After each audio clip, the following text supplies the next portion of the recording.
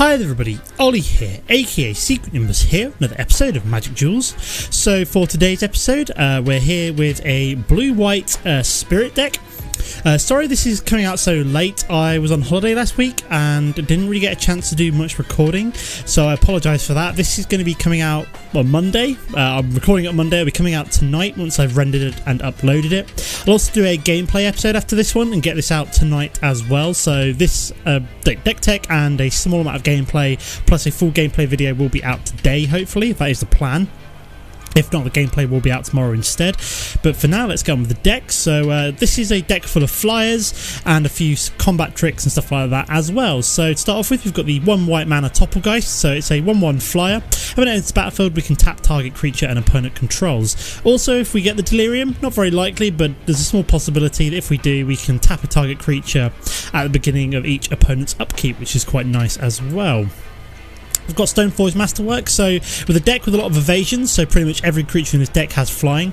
It's nice to have this Stoneforge Masterwork where equipped creature gets +1/+1 for each other creature you control that shares a creature type with it. So basically we're playing pretty much 100% spirits in terms of our creature base, apart from like one creature, which I'll explain later on. So this is quite nice. So it pumps up our spirit, one of our spirits, by +1/+1 for every other spirit we control. Essence Flux is quite nice, so basically we can save one spirit from like a removal spell by using Essence Flux, and because basically again we're playing almost 100% spirits, when it comes back into play, so basically what this card does, it exiles that creature and returns it to the battlefield, so will allow any kind of removal to fizzle, and when it comes back it has a +1/+1 counter on it, which is quite nice. Then got Rattlechains, which is a 2 mana flash flying spirit. Also when it enters the battlefield, target spirit gains hexproof, so we can basically use this to give a creature hexproof until end of turn. And then we can also use this to cast any spirit as though they had flash as well, which is quite cool. We've got Erdwal Illuminator, so a 1/3 flying spirit. Also this synergizes up quite nicely with the Bygone Bishop, so if we can trigger the Bygone Bishop's investigate, we can also investigate a second time with the Erdwal Illuminator in play. So that leads on to the Bygone Bishop, so a 3 mana 2/3 flying spirit, which allows us to investigate whenever we play a creature with 3 mana or less, that costs 3 mana or less, sorry, which is basically the Spectral Shepherd, Erdwal Illuminator, Rattlechains, or Topplegeist, or another Bygone Bishop. We've then got Spectral Shepherd, so it's a 2/2 3 mana spirit with flying, and we can also use it to bounce spirits back to our hand to re-trigger enter the battlefield effects or to save them from removal. Then got Always Watching, so a 3 mana enchantment which basically gives all of our creatures +1/+1 and vigilance. Then got Make a Stand, so we can give all of our creatures +1/0 and indestructible until end of turn, which is an instant. Angelic Purge is a bit of spot removal in case we need to get rid of a big flyer in our way, but most of the time we can just swing over the head of pretty much everything else.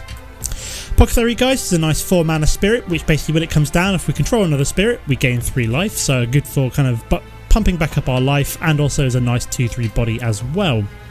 Then got Tower Geist, another 4 mana spirit with flying. It's 2/2, but basically when it comes into play, we can look at the top 2 cards of our library, put 1 into hand and 1 into graveyard. Thunderclap Wyvern is the only non-spirit creature token in the deck, but you know, it's a flying deck, so we need to include Thunderclap Wyvern. So it's a flash, so it's a 4 mana flash creature with flying itself, and all other creatures we control with flying get +1/+1, so we've got all 3 copies of that in the deck.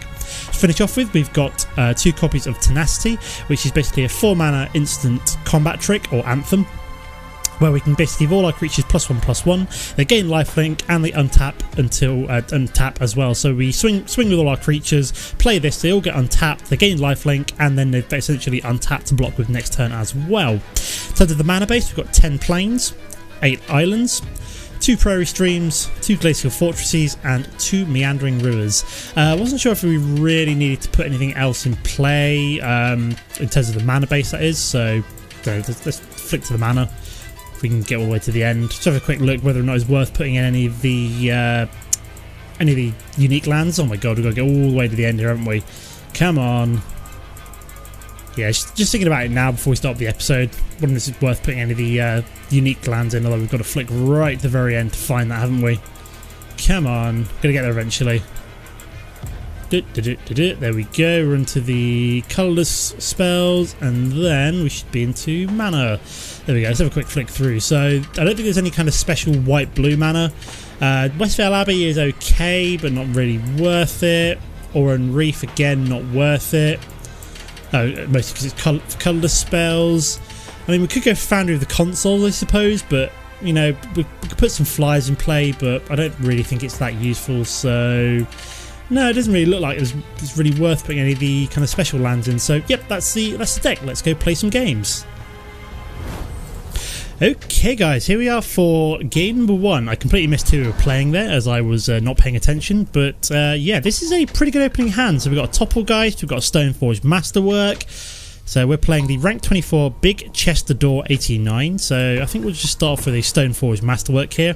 Don't really want to play Topplegeist turn 1 if we don't have to. I'd rather kind of like play it and tap down a creature, something like that. So we need 1 more mana to get Tower Geist down on turn 4. Okay, so we've got white-blue as well, so we've got Meandering River. Okay, so we've got a Make a Stand, which is quite nice, so I think in this case we're going to play out Topplegeist now. Drop Spectral Shepherd next turn. I mean, we can always bounce back Topplegeist using Spectral Shepherd if we need to. Be nice to get that 4th mana down at some point. Okay, so we've got only white-blue at the moment, so... Okay, looks like we're playing white-blue humans, so we've got Hamware Militia Captain. So we'll basically be looking to just outpace the kind of the unflying white-blue human deck. So we'll swing with the Topplegeist here, play down the Spectral Shepherd. Yeah, unless he's playing enchantments, I'm fairly sure we're just going to have the ability to just keep going over this guy's head, which is quite nice. So we won't be able to block Hamware Militia Captain here, but be nice if we found one of our Angelic Edicts, or we're just looking to just like aggro this guy down as we've got the flyers to just keep going over his head. So he's played a Knight of the White Orchid, so he gets himself an extra mana, which is nice for him. So I'm guessing he's splashed the blue in here mostly for Reflector Mage, is my assumption. We'll just skip attack there as we want to keep our Spectral Shepherd around. Be nice if we've got our 4th mana here for Tower Geist. Like I said, we've got the Tenacity and the Maker Stand, so 4th mana we're basically looking pretty. Okay, we've got a Maker Stand here. Now, I could just start dropping this now. I'm actually instead going to equip the Stoneforge Masterwork on top of the Spectral Shepherd. Do we swing with both here? I think we do, just so we can kind of hopefully stay ahead of him. We do have the Maker Stand as well, so potentially later on. So we're taking down to 15. So 4th mana Tower Geist would be nice right about now, just so we can actually, you know, get a 4th spirit down, draw an additional card. But we do have the 2 Maker Stands as well for just pumping up all our creatures later on. The 4th mana as well will get us Tenacity. So provided we do swing into that 4th mana, we will be able to refill our life total quite nicely. And he has played the Always Watching. We could do that ourselves, ideally. That would be nice. So he's basically swinging for 6 now. I mean, we don't care about the vigilance because, like I said, we're swinging over his head, but so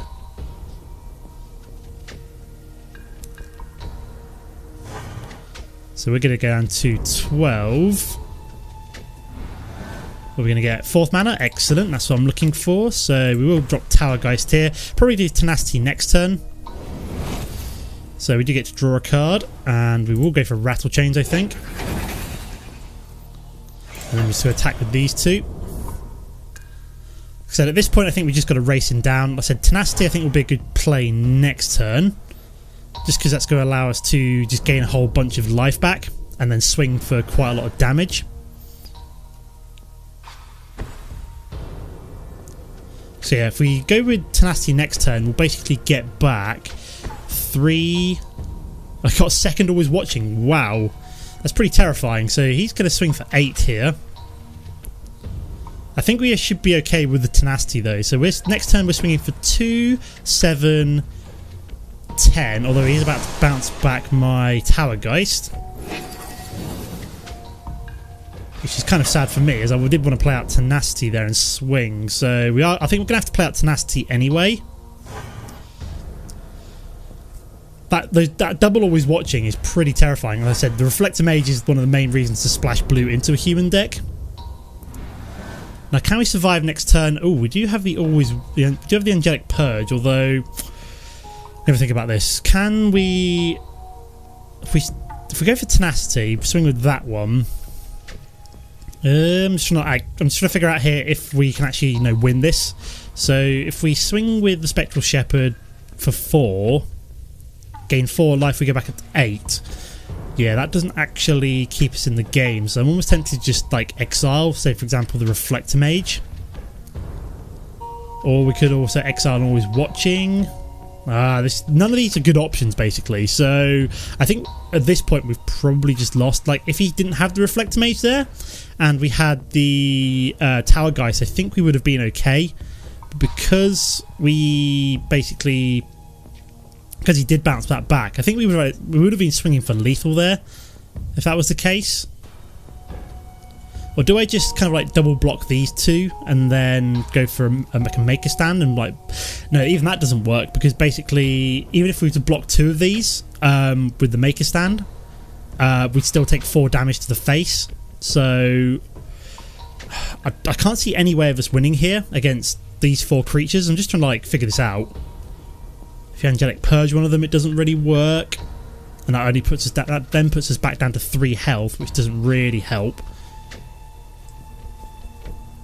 Ugh, full of bad options here. I could Tenacity on swing, get the life back, and then block next turn. I think that's going to be our only option here. So if we swing, play Tenacity, we do get 6 health back, so do go back up to 10 here, taking down to 4.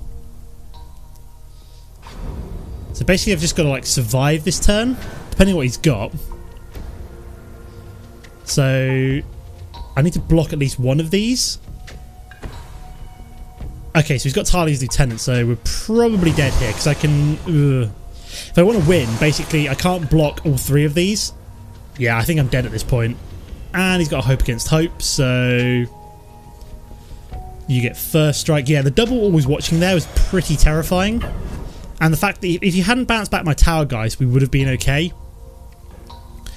So, gonna block you. Yeah, if, for example, if this had been, for example, 2 4/4s, we would have been able to win here.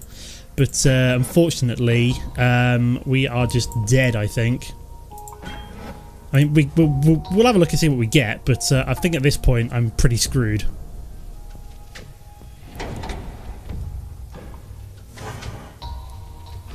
So I can't see any way of us winning, put it that way.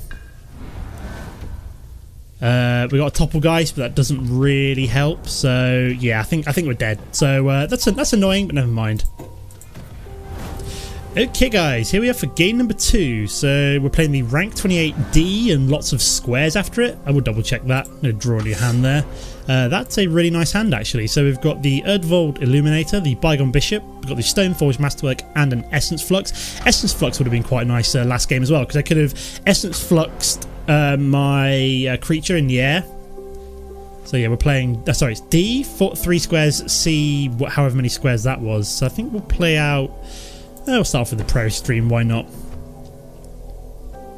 So yeah, I'm not really sure how strong this deck is. I've been playing it a little bit and had some success. You've just got to be fairly aggressive with this deck and just hope that your opponent just can't shut you down too soon. Decks with lots of removal just don't work with this deck either. So I think we'll go for the Stoneforge Masterwork here. Try and get the Bygone Bishop out next turn, the Erdwal Illuminator out after that. We do have the spot removal with the Angelic Purge potentially, so we can maybe use the tokens generated by the Bygone Bishop to... Very nice. We managed to find a 4th mana as well, so we've got a potential another sack for the Angelic Purge as well, in case we don't want to use the clues generated by the Bygone Bishop.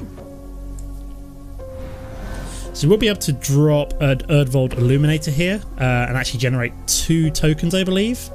So he's just played out 3 wastes so far, which is interesting. Not entirely sure what he's doing, but so we will drop you. And I'm hoping that do we get these? Ah, no, we don't get the second clue. That's a shame. I was kind of thinking, do we get that? But oops, daisy. I won't equip the Stoneforge Masterwork yet. Hold open the Essence Flux or the clue potentially for next turn. So we'll see what he does here.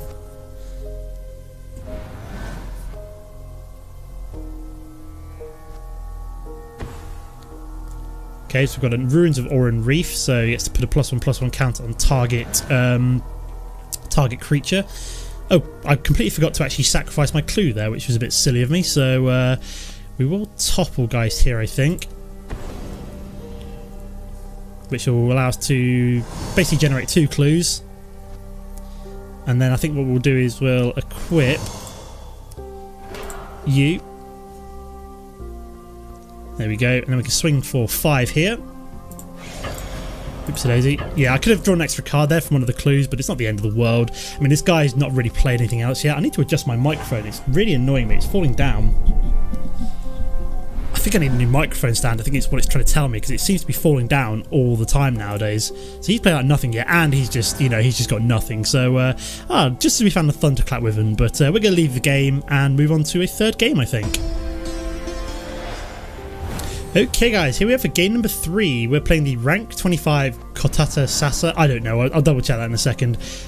This is a nice hand. Yeah, I think we'll keep this. So we've got an Erdwal Illuminator turn 2, Spectral Shepherd turn 3, potential Tower Geist turn 4. Yeah, we're playing Kostasta. Oh, I don't know. Okay, looks like we might be playing elves. My microphone sound is still slipping. Hang on. Just adjusted it as well. Gotta make sure it's really tight. There we go. Okay, so we'll drop the planes here and the Stoneforge Masterwork. Just get that down straight away. There we go. This is like our this was like our werewolves deck equivalent, basically. So you know, we had the, what's it called, the heirloom artifact. Now we've got the Stoneforge Masterwork instead. Yeah, it looks like we're playing elves here. So basically, we want to just kind of drop as many of our spirits as fast as possible and start swinging at his face, same as him. I'm fairly sure he might be able to outpace me here just by the fact that there's more 1-drop elves than there are 1-drop spirits. I mean, we could be alright. Depends on how fast he gets all of his tools down, how fast we get all of our tools down. Okay, so, ooh, very nice. We actually managed to find our Thunderclap Wyvern, which could be pretty critical for us, you know, being able to beat him down faster than he can beat us down. So we're going to be getting Spectral Shepherd down next turn. Okay, so he's got a Sylvan Ranger. Hang on, guys, my microphone stand is gone again. Yeah, I think this thing is just totally gone at this point. I've got to like make it just so it's like incredibly tight just to prevent it from falling down. I think it might be worth investing in a proper like boom stand for my desk or something like that. So we're just going to block you. Interesting he didn't just swing with everything there, because I wouldn't have been able to kill... Well, he should have swung with the Dwinnan's Elite as well, because I would have only been able to block one of them. So we will drop... Ah, yes, we've got the 4th mana. Excellent. So we'll drop you, and I think we'll also drop the Spectral Shepherd. So yeah, next turn we can like flash in Thunderclap Wyvern. I'll skip attack for now, just in case. Basically hold open blockers for his 1/1s. Okay, so he's managed to find a Shaman of the Pack. So he's Evolving Wilds. So we're going to take, what, like 5 damage here, going down to 12.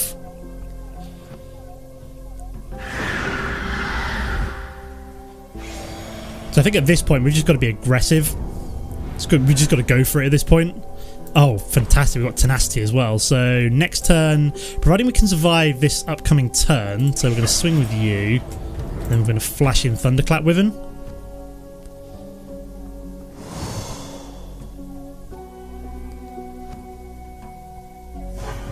So we should be okay, providing we can actually drop Tenacity down next turn.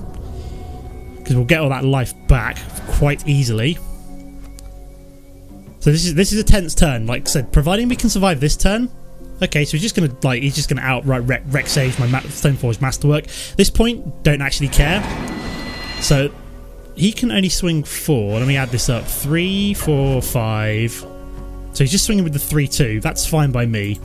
You do that. I will take that 3 damage. That seems like a good trade to me, because like I said, we've got Tenacity to pump back up our life. Got another Erdwal Illuminator, but at this point we're just going to swing with all of these guys. And then we'll go to Tenacity, which will just refill our life. How much damage are we actually going to do here? 3, 7, 10. Okay, wow. So we might actually have lethal. We'd make a stand next turn. And then we get that much life back. So we essentially just drained it from him because of all the flyers, which is why like Tenacity and Make a Stand are great for this flyers deck with all this evasion, because we're just swinging over his head. With the elf deck nowadays, we don't have to worry about the Thornbow Archers either, which is quite nice. So unless he's got like a Languish, I think he's dead. And even then, he can't actually afford a Languish. So he's had to swing with everything, and you know, and yeah, we've won, which I thought we probably would have done, as you know, we had that Tenacity there, which was exactly what we wanted to keep us in the game. Okay, excellent, 2 wins out of 3, so not too bad for the Spirits deck for the first episode, but we'll be running with this for the next couple of videos. But I'll leave it here for now. As always, guys, don't forget to comment and like if you've enjoyed the episode. If you're new to the channel, it's always nice to see you hit subscribe. But apart from that, thanks for watching, and I'll see you next time. Goodbye.